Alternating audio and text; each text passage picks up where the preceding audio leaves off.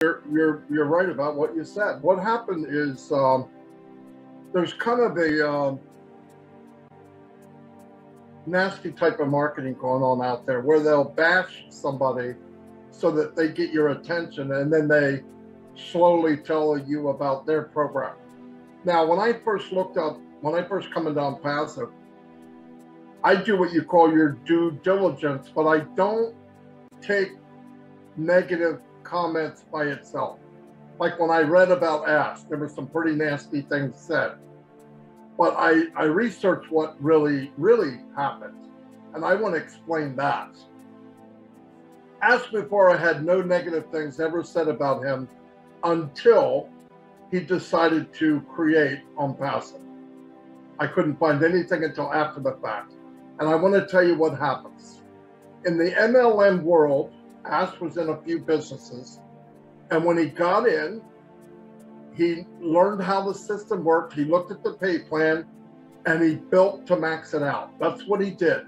And he's a master at it. He could drive his own traffic, and that's exactly what he did. As he did that, he realized that he couldn't bring anybody with him. And it bothered him. And if you know Ask, you know it bothered him. So Ask, with his own money, would create and develop a system for each business he's ever been in to hand to people that if they use it, it can help them get as close to the level as he is and build a team. Now remember, he's taking money out of his pocket, tens of thousands of dollars. Here's the problem. So he gets in company A. He builds this system. It takes time. It takes a long time. It takes a lot of money because he wanted to bring people with him, and some people, you can't duplicate what you're doing, so you make a system that they can use. You know, here's a sidecar on my motorcycle. You let him get in with you. He told me about 1% used it. 1-2%, not very many. So in some cases, not to put anybody down, part of the 97% are lazy. Okay, they're not going to make it because they're lazy. Now, so he built the system. Then he said, well, I built the system. Some people are starting to use it. It's looking a little better. I don't like the feeling because I can't bring anybody with me. And you wake up, the company's folded. And he goes, I've even told the companies and told them I'll help you stay afloat. This is how Ask is. Listen to what I'm saying. They folded. Now, because MLM focuses on the big recruiters, when the companies die, the only people standing there are the faces of the company, but it's not really the company, it's a super affiliate. So companies folded, looked up, who did they see? Ask Mufareh. We didn't make it because of Ask. No, Ask was a victim too, just a bigger victim. He did well, but he was a victim. Then he moved to the next one, and he said, I'll just bring my system with me, and I'll give it to people to help them build it, whatever company it was. Then he said, oh my God, I can't. I used that system to build that company's name, and that company's out of business. I would have to change the name and everything. So he would rebuild another system for a totally separate company that he has no control over. Zero. He'd build it, and for one reason or another, whether it was the pay plan or whatever, it would fold, just like they all do. There's very few businesses that are still running more than 6 months. Okay, Amway, Avon, I mean, some of you know, but you can name a lot more that aren't here that were here 6 months ago. So then he said, okay, this sucks. I could go back to the corporate world. This isn't about Ask making money. It was about Ask getting freedom. He knows how to make money. So he goes, I don't want to go back to the corporate world because it's more corrupt than where I'm at.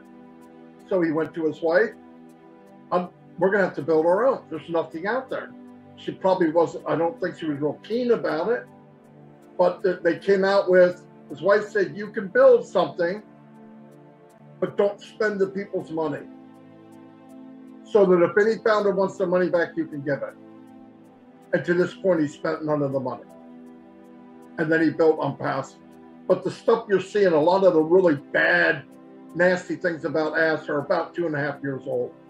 And they're just not true. and I know they're not true anyway, and I didn't think they were, but that's just vulture marketing. That's, some of them just do it. YouTubers will do it. A YouTuber will come on and say he's a scammer, he's this, he's that.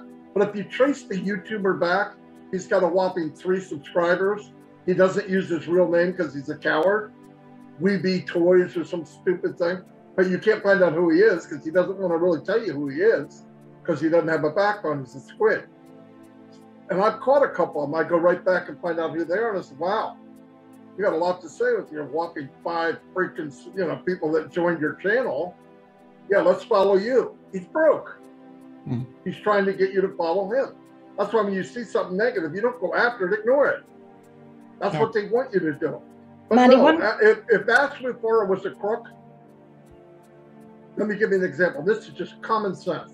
If I gave 10 grand to my neighbor, the FBI would be at my front door. Ash is messing with millions, and he's in broad daylight. You could go to his house. Okay, use common sense. Common sense is if he's doing what people say he's doing, he's not hiding very well. He's got an office, people have visited him. They've gone to the company. It's just dumb. When people say it's ignorant, it's okay to make a mistake. It's dumb. It doesn't make sense. The first couple of months, maybe we're not sure. Now, concrete building, he's building other buildings. He's on live. He shows you his kids. I mean, it's just ridiculous. And I know I answered the question way past what you asked, but no, that's okay. That's fantastic. So anybody out there who is in doubt and sitting on the fence or wondering, or they have researched. And one of the things that I did learn about, research is you can go and research any company.